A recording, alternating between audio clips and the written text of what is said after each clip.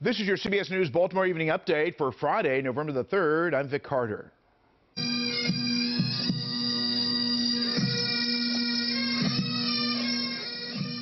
A somber day in Baltimore as a second firefighter killed in a northwest Baltimore row house fire is laid to rest.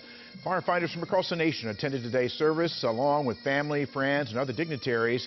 Captain Dylan Ronaldo's fiancee remembered him as a hero and how he would want to be remembered. When I think of him now, the memories that flood me are those of him smiling and laughing. What a blessing. What a blessing to have spent time in life with someone who loved life so much.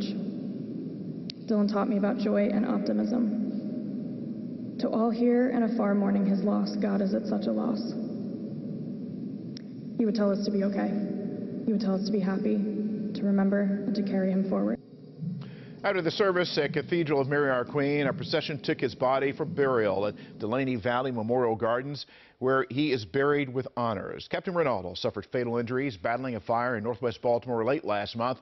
Another firefighter, Rodney W. Pitts III, was also killed in that fire. The cause remains under investigation.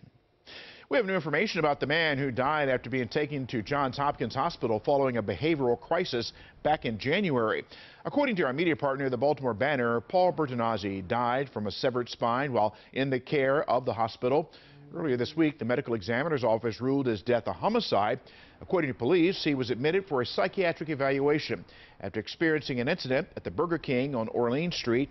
The Attorney General's office tells WJZ after reviewing police body camera footage, Bertonazzi did not suffer the fatal injury while in police custody. Exactly how his spine was severed remains under investigation. And at this hour, city police are still searching for a woman who was abducted from a home in South Baltimore yesterday morning. Police say 22-year-old Jennifer Perez was taken at knife point from a home on Northshire Drive. Police believe she was taken by the man seen there on the right, 31-year-old Guillermo Rivera Romero. According to investigators, she was forced into a black Nissan Sentra with Maryland tag 3FE3303. A second unidentified man was acting as the getaway driver. If you have any information, call police immediately. That's your evening update for CBS News Baltimore. I'm Vic Carter.